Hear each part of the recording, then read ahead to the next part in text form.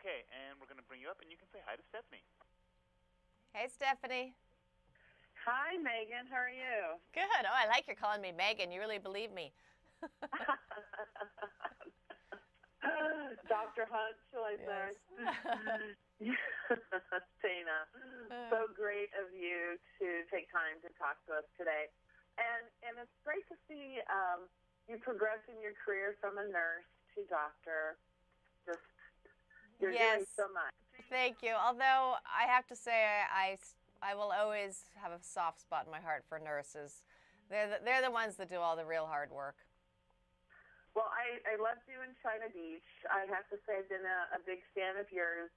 And even I probably don't want to tell you this, but every time I, hear a clip of you or, you in the news, I think of you fondly in the movie Exit to Eden. Oh, Exit to Eden. Oh, you're one of those people that likes that movie. I did. I'm sorry, but I like those kind of quirky things, and I thought your character was great.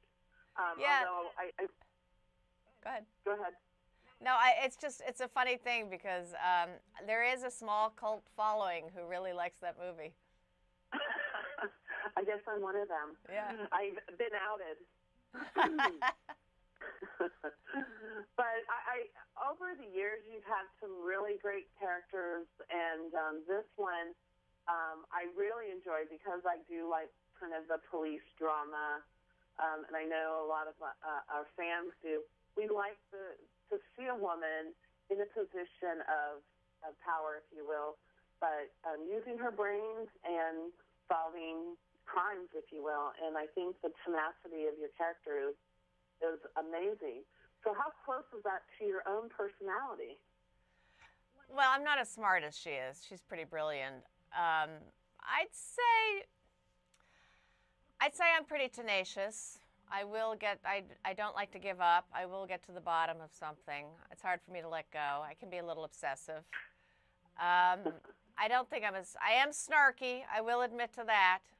Not quite as snarky as she is. I don't think I would get away with it as much as she does. But there is some similarity. There's also similarity in the relationship with her mother and her daughter. I don't have any children, but I like that. I like that generational thing of the fact that Megan's mother was really strong, but she wasn't a very good mother. She didn't really know how to be a mother. And the only thing that she emphasized with Megan was to be smart and be successful. So I think because of that, Megan is lacking a certain sensitivity. And I think underneath all that is fear. I think that Megan's terrified of actually feeling something and terrified of being vulnerable. Mm-hmm. Yeah, we can see that. I've seen the screener for the episode that's coming up. So as a mother, and I'm only a mother of one child, I, could feel that fear. I mean, you really brought that to light, willing to do anything to save your daughter, in addition to her, having her own challenges with, having a medical condition. So that's a dual-edged sword whenever you're dealing with that kind of situation. Yeah, I adore Mary Mauser, who plays Lacey, my daughter, and she actually is diabetic. And it was her idea. Wow, okay. It was her idea to put that on the show, and so it really meant a lot to her to do that scene. And the thing about Megan is she just got her daughter back. She just started to have a relationship with her, so there is no way that she's going to ever let anybody take her daughter away from her again. Right. No, that's very apparent. So what other plot lines do you want to see Dr. Hunt get into? Well, romantic I'm sure you've read that there's a lot more action this season, so we have a lot of that going on in terms of the procedural. But I also love the subplot this year of her trying to figure out what happened to her father. Like we were saying, she's tenacious, and her father committed suicide when she was 12, and so she finally goes to a psychiatrist to deal with unresolved feelings about that. And of course, that's the last thing she wants to do is talk to anybody about her feelings. And I love that Henry Ian Cusick plays my psychiatrist, and he's just brilliant in the part. And she, because she's Megan, she starts to question it. You know, did he really kill himself?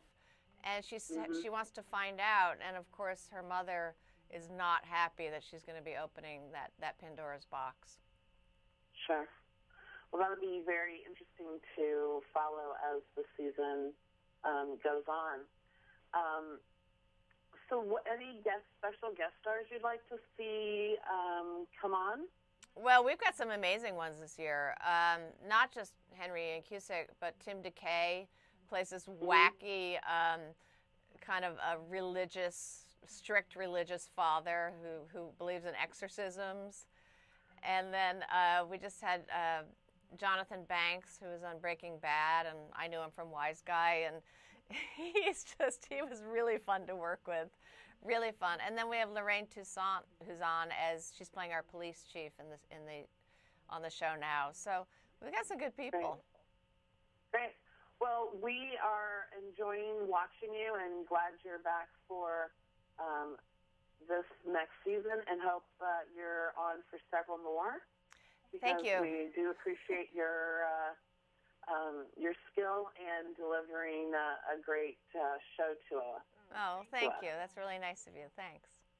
Okay, so good luck, and we will hopefully be seeing you for years to come on this or other shows. Thank you.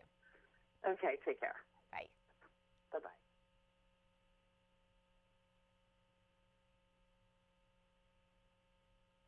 That was nice. No, it was nice. No, intelligent. Very good.